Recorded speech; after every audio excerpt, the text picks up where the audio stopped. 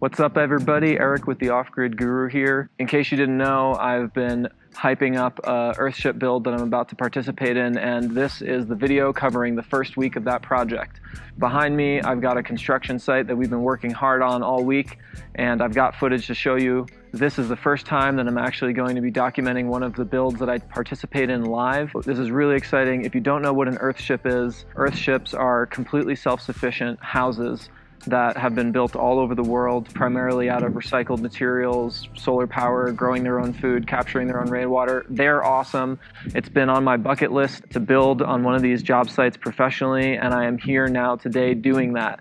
Anyways, for the next 3 months, I'm going to be posting updates, and if you want to stick with me through the process, then be sure to subscribe to the Off-Grid Guru and turn on notifications so that you'll know every time a video gets released. This is week 1 for you. Nice hot summer day. Smoke coming down into the Taos Valley the last several days. So I'm a little hoarse, a little scratchy.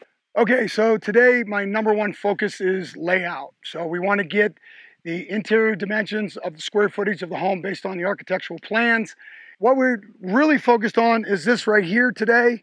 We want to make sure that these 490s are accurate. So when we bring our tires all the way down the back wall, we're also going to establish what they call a 3-tire turn right here.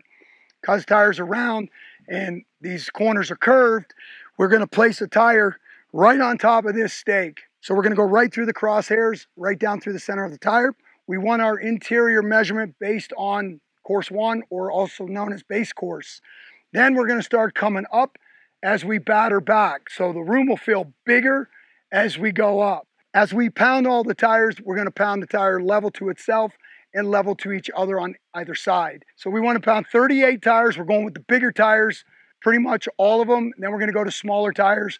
But after all this brain work is out of the way, it goes quick. It's just now muscle work.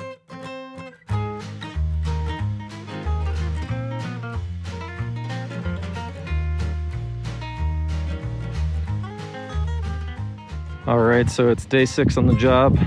I'm really tired. Sometimes it can feel like the build goes really slow just because of the technique we're using. You know, rammed earth and old used car tires. It's not for everybody. Even though tires might not be the most effective way to build, you can streamline them once you get the hang of it. And the more experience that you get in any building medium, the more effective it becomes and the more quick it goes up. You know, you understand how to use the material, the limits of the material. You know, one of the things that I've been noticing about tire pounding, and one of the things that we've been doing, is minimizing on the amount of using the sledgehammer. You know, in the beginning it seems like, okay, let's just sledgehammer the whole way, and then after a while you get smart and you're like, okay, let me first use my hands to pack it as much as I can. And then I developed this really effective technique of just going around and using the pickaxe to get leverage so that I could push dirt under the sidewalls. And you can pretty much puff up the tire to a pretty good firmness before you even need to use the sledgehammer. And then, I mean, I'm talking like 90%. You know, 90% of packing out the tire is just shoveling the dirt in, kicking it in, you know, using some minimal force, maybe a small hammer, but I didn't even use a small hammer. I just used my feet, kicked it in, used the pickaxe to get the sidewall up, and then just in the end, when you want to level it to the tire next to it, you're going to get that sledgehammer to give it a little bit of pop so that it comes up that extra 1/4 inch or 1/2 inch you need. Anyways, we'll see how it goes. Maybe I'll be complaining after another week of tire pounding. Found some cool animals while we were working out here. There was like a small frog that was really weird. I didn't expect it because it's such a desert. And then also this really big mole cricket came by and said hello. And those things are huge. If you haven't seen them, Google mole cricket. They're so big. You know, we got 2 cooling tubes in, which is going to be the ventilation for the building. So those trenches were dug and the cooling tubes were put in.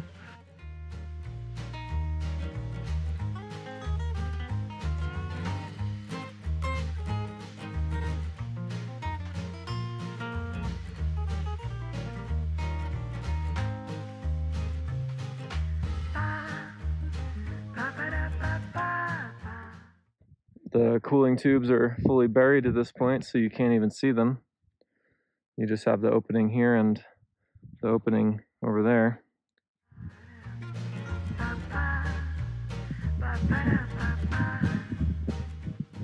So that wraps up week 1. We've got 3 months more to get this build to finish. So stay tuned because it's going to be exciting. We're working hard and I'm going to be showing you a glimpse of a real hard working Earthship build.